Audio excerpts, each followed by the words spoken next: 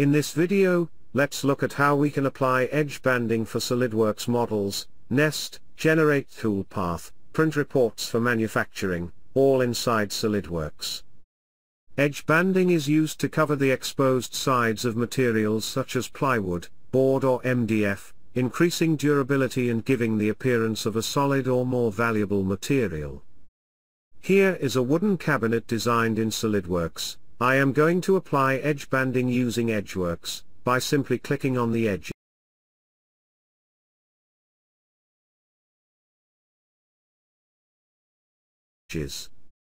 We will now nest this assembly on a flat sheet. We can change the quantity, the grain direction if required. Parts are nested most efficiently and preview is displayed along with summary report.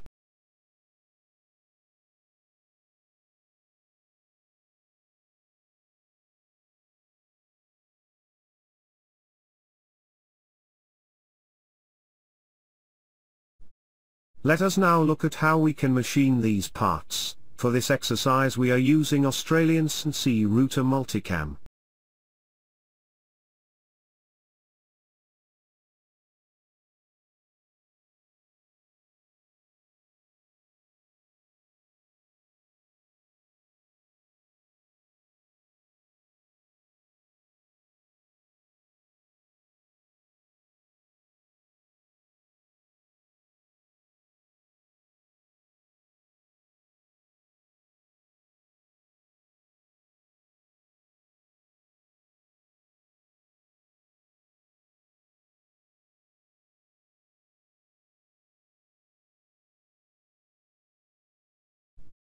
One of the new features in CamWorks 2020 that is particularly useful for woodworking, is the tab machining feature.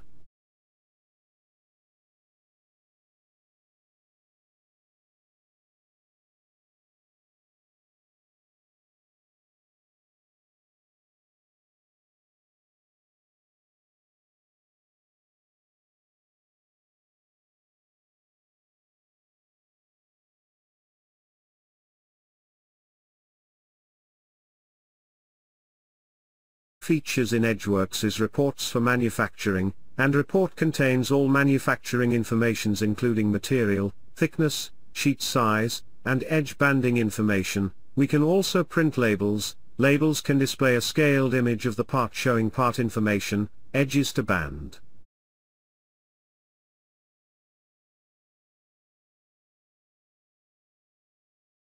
More information, visit our website nctools.com.au or email us sales@nctools.com.au.